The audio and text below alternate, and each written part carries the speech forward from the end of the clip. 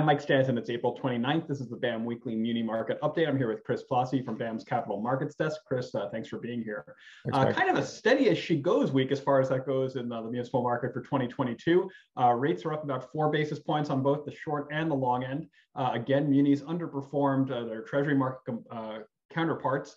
We saw the ratio of muni yields to AAA treasury yields rising all the way to 105% by the end of this week.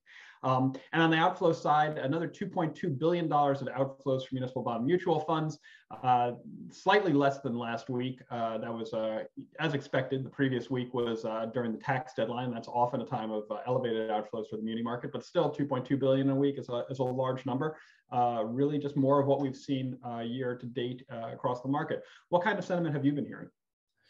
So with those outflows, the things like that, this week things changed a little bit. We had the continued outflows, but this week we actually had a decent calendar to price. This week the calendar was very focused on the primary market.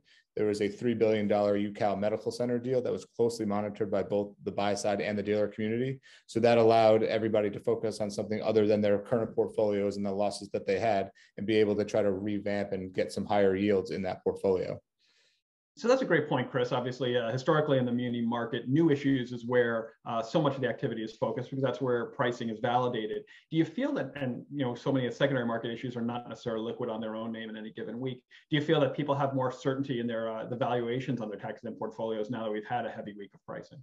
Yeah, I mean, as the market settles in, people do get a little bit more confident. They're able to look at their portfolios and look at where their book yields are relative to where the new issues are pricing and be as nimble as they can in and out of the secondary and into the primary market to where they feel is a little bit more stable. So specifically for BAM, what kind of activity were you involved in the primary market? BAM had a pretty active week this week in the primary markets. There were 253 million bonds of priced in the primary market. So we had 22 transactions across 11 states this week. Some of the larger deals that we had was a Whitehall Copley School District deal in Pennsylvania. That was a competitive sale bought by Janney Montgomery. There was an Indiana University of Pennsylvania deal that was 19 million with PNC. That was a negotiated transaction. And then there was also a competitive sale for Harris County Mud number 400 in Texas, and that was bought by R.W. Baird. Interesting diversity of credits. And looking ahead for this calendar, you said the market-wide calendar might not be as heavy. What are you seeing? Right. So this week is a little bit more muted compared to this week. There's roughly 4.8 billion of primary market volume expected, and roughly $1 billion of that is in one transaction with the TBTA payroll mobility tax transaction.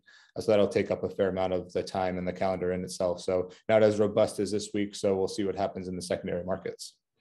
And as we always see in a period like this where rates have moved significantly, there is a fairly large day-to-day calendar of transactions where people are looking for market conditions to let them come into the market and execute refundings generally. Absolutely. I mean, people are always looking at interest rates and see where they are, maybe coming into the new market with new money, or look at the refunding deals to see where they can lower debt service costs across their profile. Great. So we'll remember that $4.8 billion forecast next week, see what the final number turns into. Thanks for your time and have a great weekend. Thanks, Mike.